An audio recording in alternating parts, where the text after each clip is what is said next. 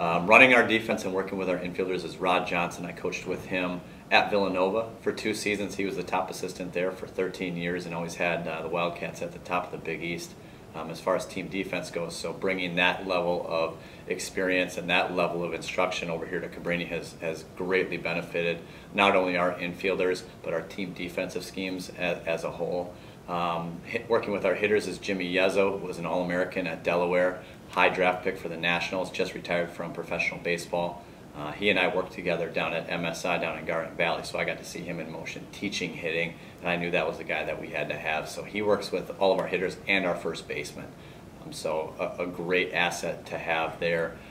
James Locklear works with our outfielders and our base runners. He was an all-MAC center fielder at Ryder and is doing grad school here at Cabrini, and has this is his first step into the coaching world, and he's done a good job immersing himself into the coaching side of things after just being on the player side of things. So he's he's a really nice addition that we have. Rich Prawl is a friend of mine that I played in a men's league together with here in Philadelphia, but he was an All-Atlantic 10 catcher at LaSalle, broke all kinds of records there and ended up getting drafted by the Phillies, was in their system for a little bit. So he works with our catchers. So our catchers are very fortunate to have just a position coach that works solely with them.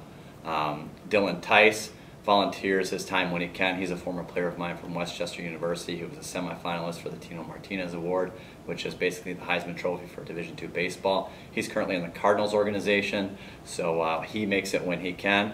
And then also one of our current Cabrini staff members, Matt Murray, who just retired from professional baseball, was in AAA with the Royals, has been stopping in here and there and offering his guidance with our pitching staff as well. So top to bottom, we've got a wealth of experience. Every guy on the coaching staff has played professional baseball except for one, which is Coach Locklear, and he very well could have with his capabilities. So we're spoiled with what we have, not only in experience but in numbers as well, which is very rare for a Division III coaching staff.